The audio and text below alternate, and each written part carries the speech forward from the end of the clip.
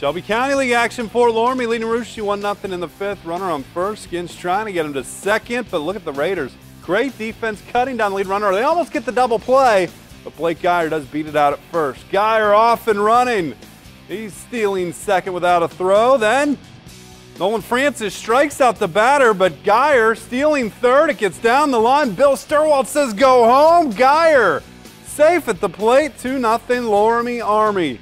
Top six now. Devin Braun dealing.